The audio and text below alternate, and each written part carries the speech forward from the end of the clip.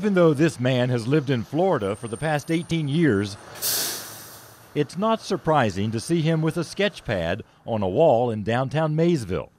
People walk by, they'll think I'm drawing the historical structures and stuff. No, I'm drawing cartoons and witches and bats and pumpkins and anything magical and fun.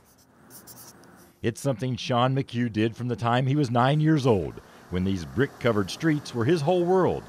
In a city this old, incorporated in 1787, there's a lot to stoke the imagination. This place is so haunted. There's a haunted hospital, there's a haunted theater, there's a haunted mansion right over here.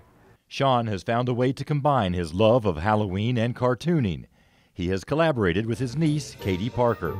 She writes the words, he provides the illustrations for a series of children's books called Broomsticks, about young witches who use their powers for good. I always wanted to marry Elizabeth Montgomery, and I wanted to be Charles Schultz. Sean now has his dream job as a caricature artist at Walt Disney World, but he's back in his hometown often.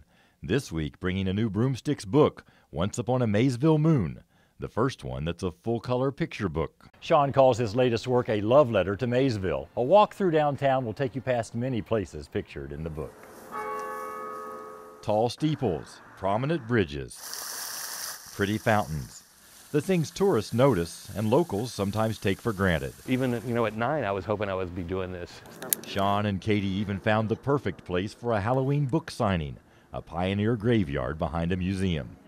One is to Sunny. The venue, like the book, fascinating, not frightening. I have nothing against the horror stuff, but I always went for the cute stuff. I like jack-o'-lanterns. I love It's the Great Pumpkin, Charlie Brown. I love Bewitched. I love anything that's fun and magical. Once people read them, they'll share them with friends out of the country, and then they'll come and visit Maysville. The pair will likely conjure up more adventures for their young witches. Yes, we decided that if this one goes well, we've already got some things on the back burner.